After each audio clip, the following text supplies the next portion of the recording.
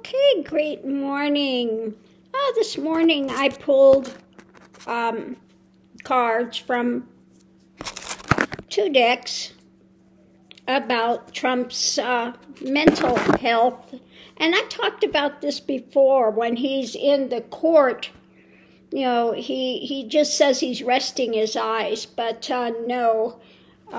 What's going on with him is that he has such a fantasy thing about himself that he cannot hear the truth. He just shuts down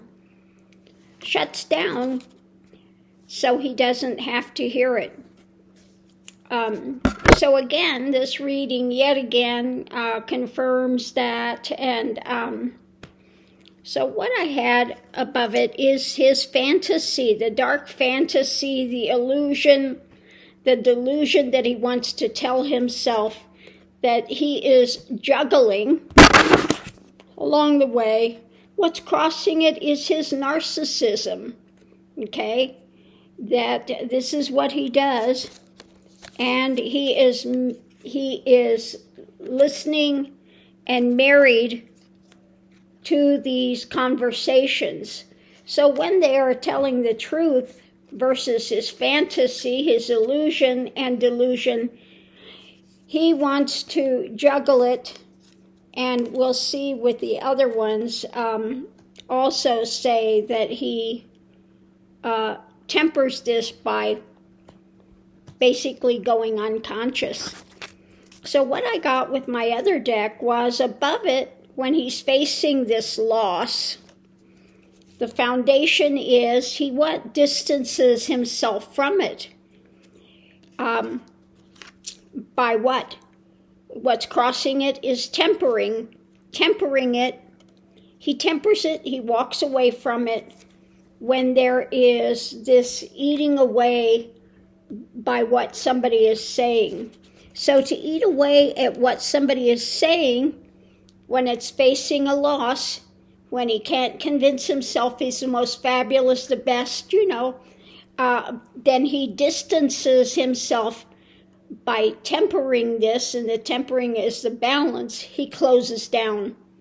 He absolutely, his consciousness closes down, and because he can't hear the truth. He cannot take the truth.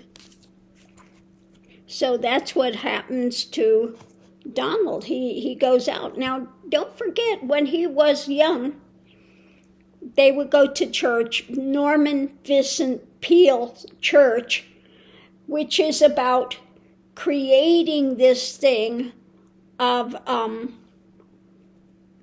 prosperity, okay, this kind of prosperity, and convincing yourself of it. But he has used this Norman Vincent Peale things in a really skewed way, okay? Now, I saw again, I have seen him for a while. It was so good to see him again. Telltale Tarot, if you haven't been over there, definitely go check him out again. He's over there in England, and very good. He also read on this today, and the same thing. His background, growing up was you're not worth anything unless you are productive, okay? So he didn't have the right kind of love. He didn't have support. It was all transactional, basically, and that's the way he's been with his kids. Anybody that comes into his realm and his aura, it's all transactional. What can you do for me? There's no loyalty, no love, no balance there.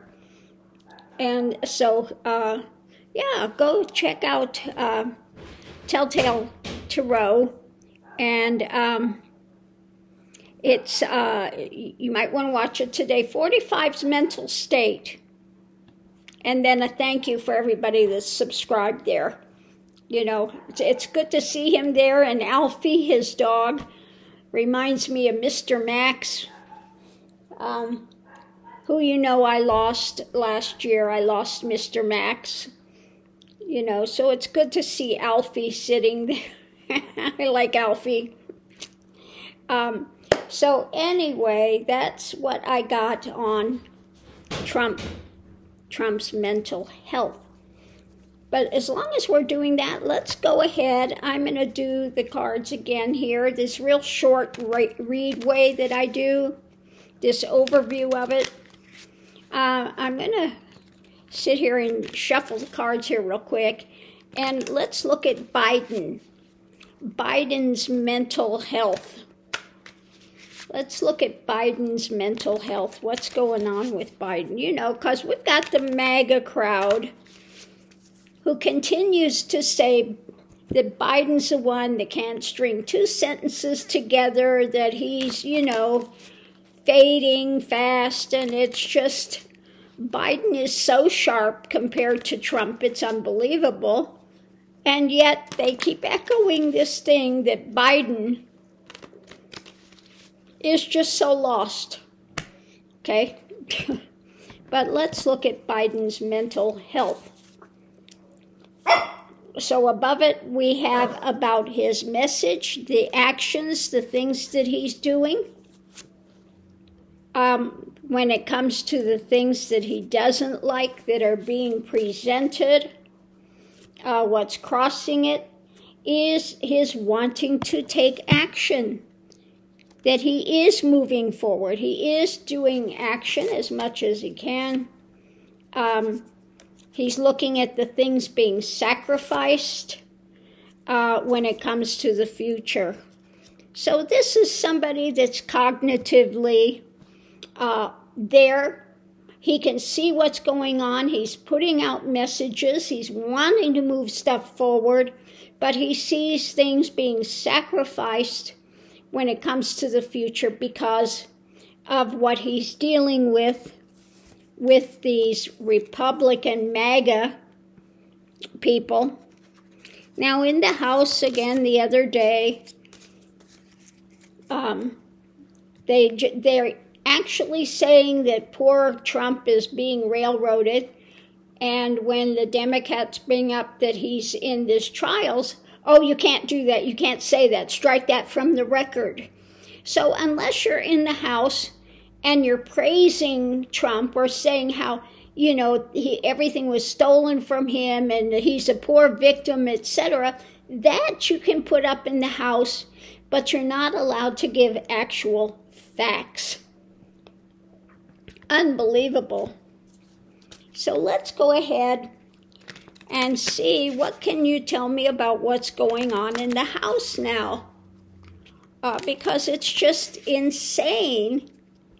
You have the guy up there, he doesn't know what's going on. Somebody has to hand him this thing, and he's there looking at it, reading it word for word as to how to conduct the session. Unbelievable.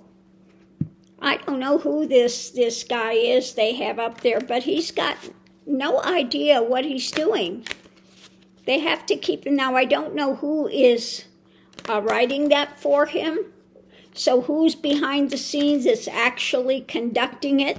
Because it's not this guy. This guy literally gets handed the paper and sits there like this reading every word, which half the time he can't even make out the words.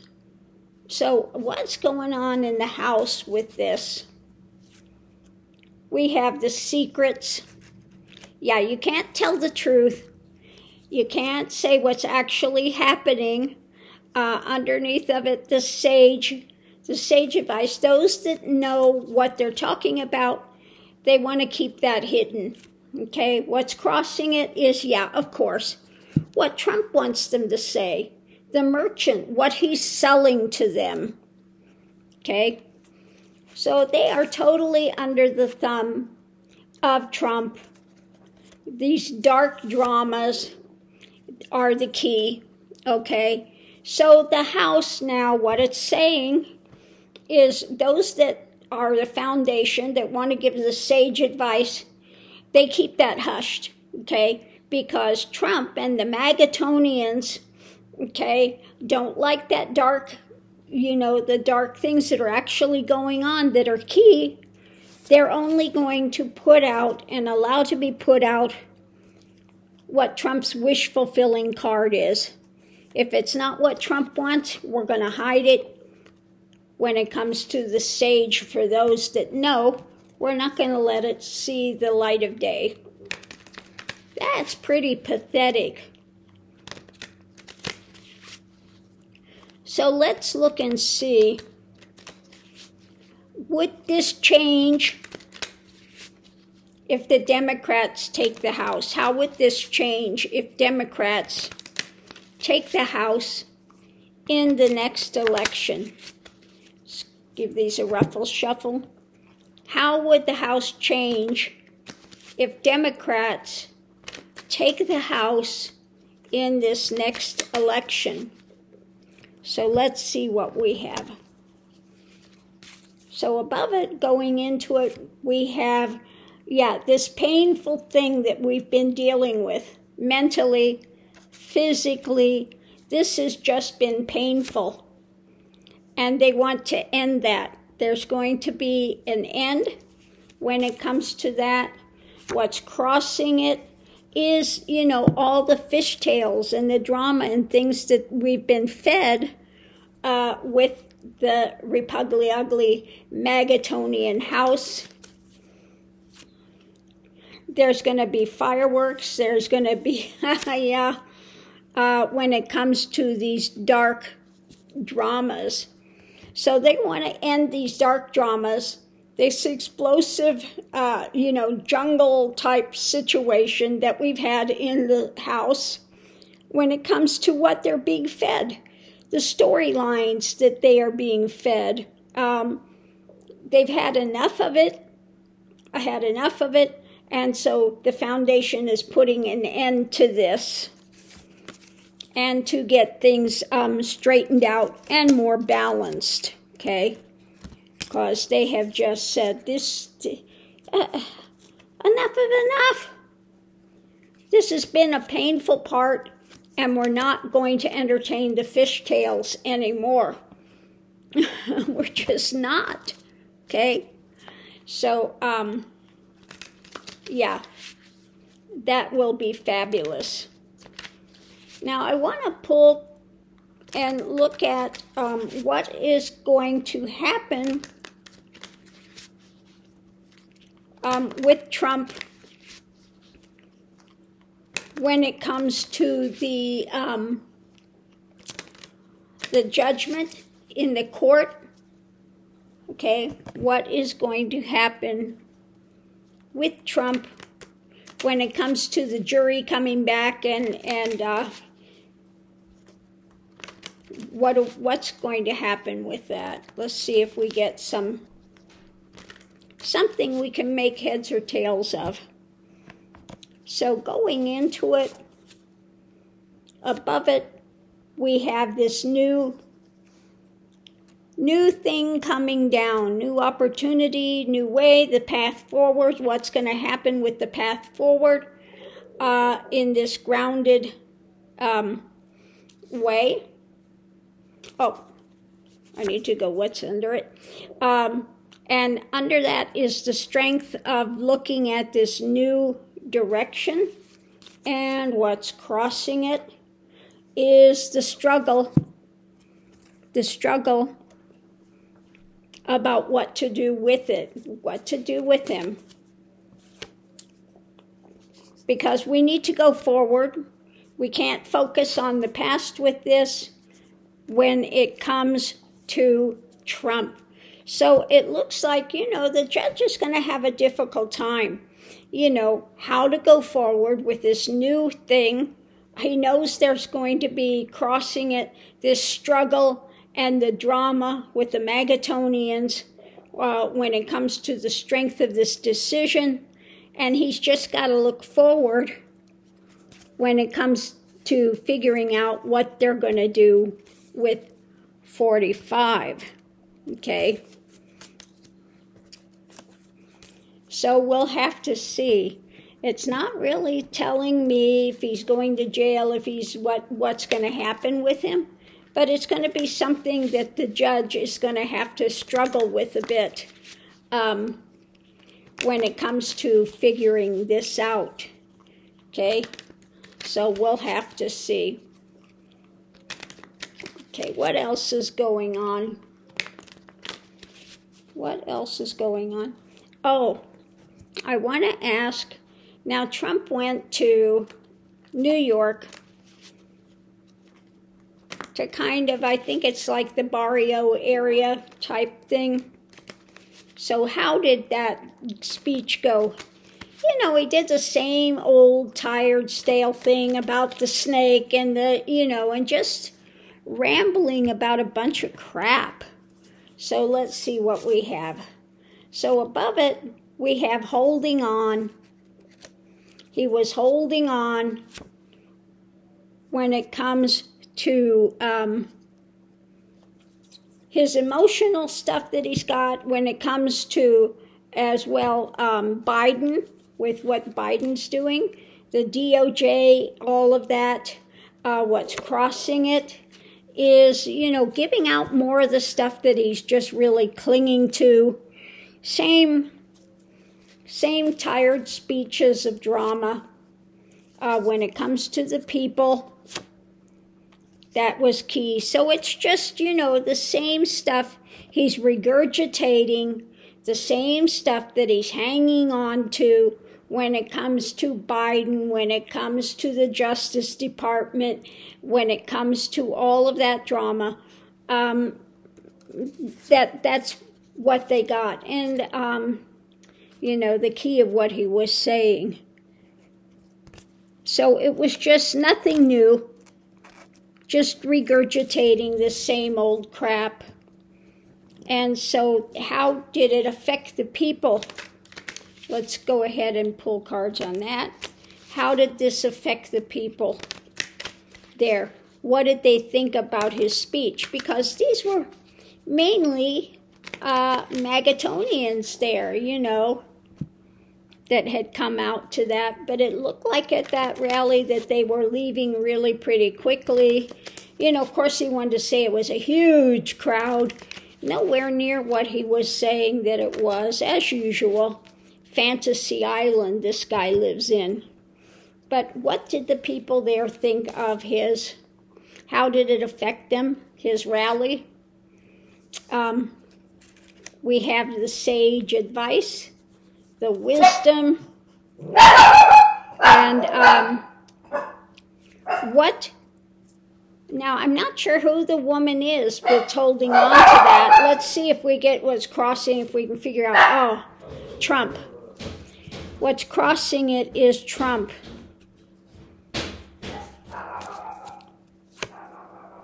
It's about the direction and the fireworks and drama. So I think it would just that the women were holding on to this, and some of them, again, see him as some sort of a sage thing. So there are some of those there that were really buying into it. I think the foundation, though, some of it is the women listening to hear what direction he was going to say, and the fireworks, what was going on with Trump and his narcissism, maybe looking to see just what he was going to say concerning women. That's what it looks like with this. The direction, fireworks, is this guy going to, because he's even kind of talking about coming up to the point about women and being able to get supplies for, how do I want to say it, contraceptive things and stuff, stopping contraceptives. So I think some of the women there were looking to see if he was going to say anything about that, if he was going to broach that at all, about women's reproductive rights, etc. So that's what I'm getting from there. So on that note, I'm going to leave that here, and we'll see you online.